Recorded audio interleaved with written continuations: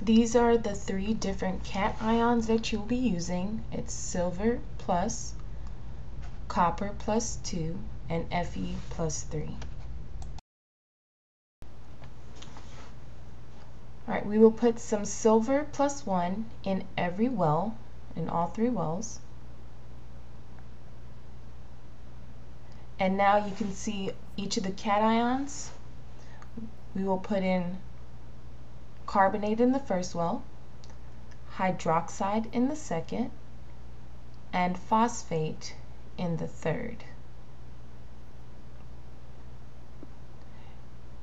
You can observe the color that you see.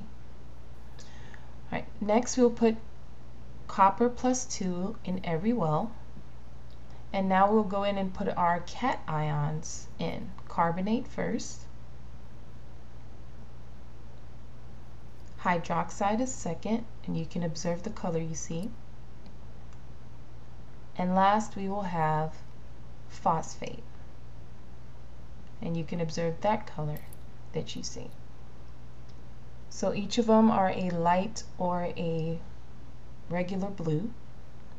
Right. Lastly, we'll do Fe plus 3. Put them in each well. And now for our cations.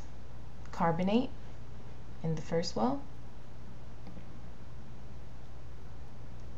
Hydroxide in the second. And lastly, we have phosphate in the third. And we can now look at the colors that we see and write those down. Here are all the colors again in every well.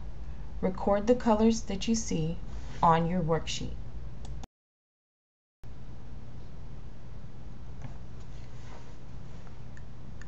You should have gotten pale yellow for the first, brown for the second, yellow for the third. For copper, you should have gotten light blue, blue, and light blue. For iron, you should have gotten orange, brown, and cream.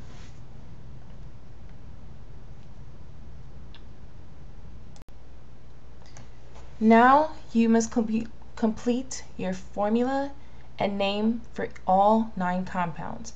The first is done for you for each of them. So you have silver and carbonate that cross and drop to form the formula that you see, and then the name would be silver carbonate.